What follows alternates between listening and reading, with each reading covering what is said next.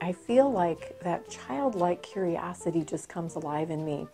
When I was a young child, I lived in Michigan, and we explored through the woods and played in the woods, and we got to experience the seasons, and I was so fascinated with just nature and the colors and the textures and everything that was so rich and vibrant around me.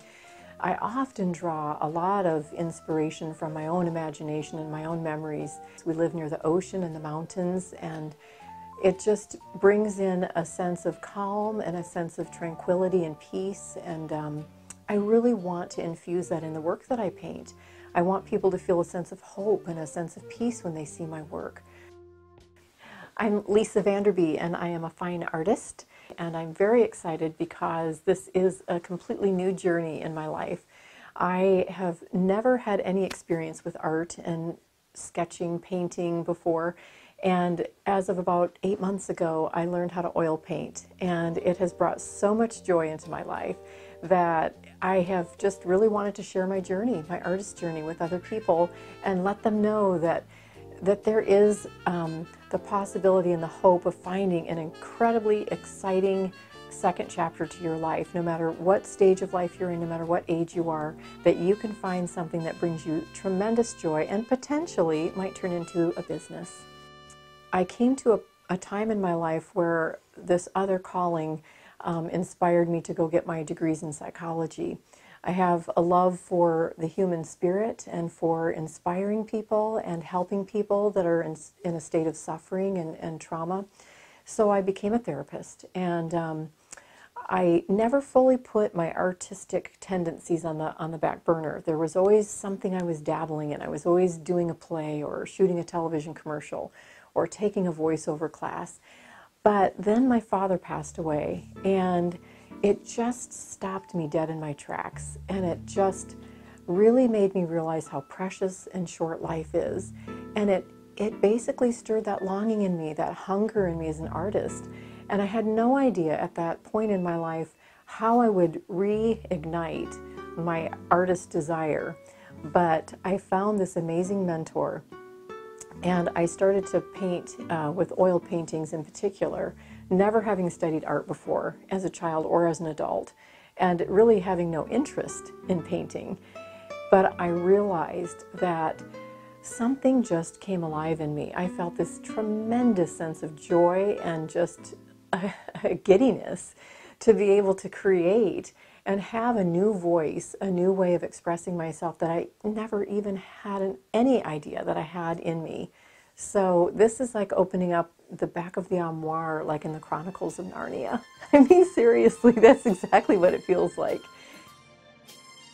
Certainly, skyscapes always fascinate me. I've had such a love for the constellations and the night sky, and since my father passed away, just always looking at the cloud formations and the colors and the richness there. I also love painting oceans and seascapes and landscapes with trees and lush foliage.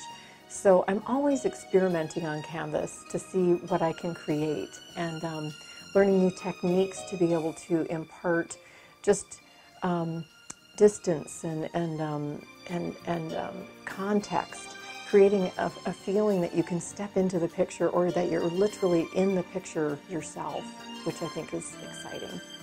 You know, art is a medium, not unlike the other creative avenues that I've been able to be blessed to express: acting, singing, voiceover work. Art is a medium. It's like a megaphone. It's an opportunity to have a voice. And I think in today's world, people oftentimes want to feel heard, and they want to be able to tell their story. And when we bear witness to each other's lives, it gives purpose and meaning to our life. And I think people are really longing to find purpose and meaning. And so art is much more expansive than just a painting. It's an opportunity to express yourself, your voice, to tell your story, to inspire other people.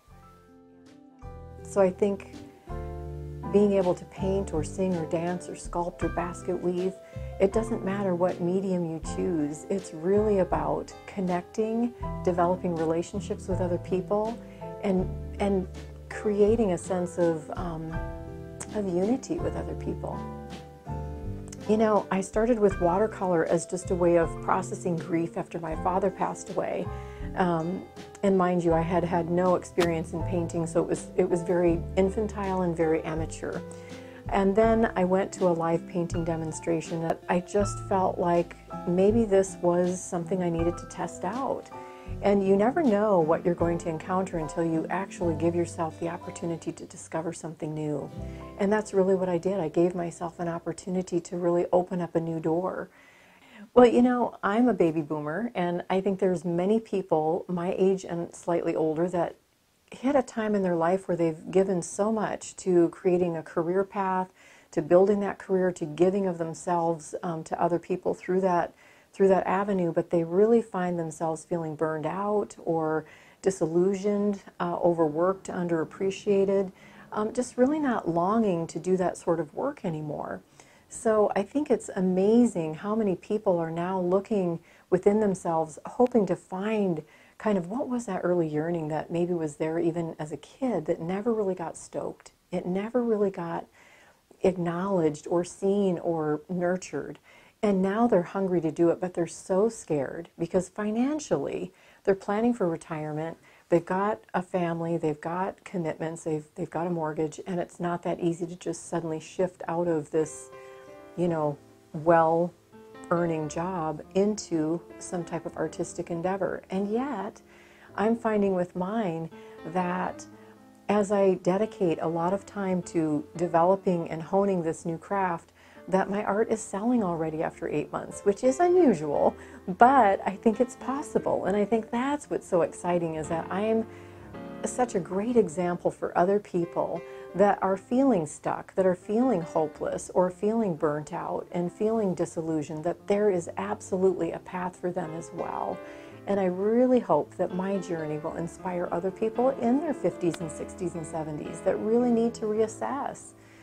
Maybe there's been a loss in their life, or maybe there's been financial setback, or just the desire to really kind of get in touch with who they really are on the inside.